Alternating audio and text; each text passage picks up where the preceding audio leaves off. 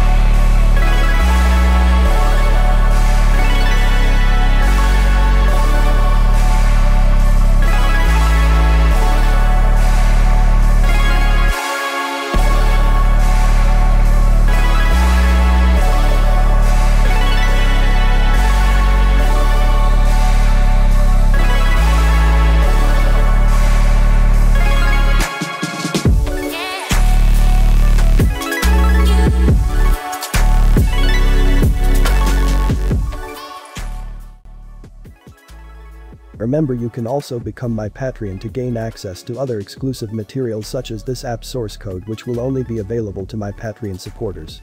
I have different tiers, but all my Patreons currently enjoy the same benefits, which I don't plan on changing very soon, so hurry up, join the Patreon community to access these benefits. You can also download the simple example from my GitHub page and develop an application similar to this one. The documentation will guide you. Alright guys, that's all for this video. Don't forget to share it with your friends. Thank you for watching. I will see you in the next video.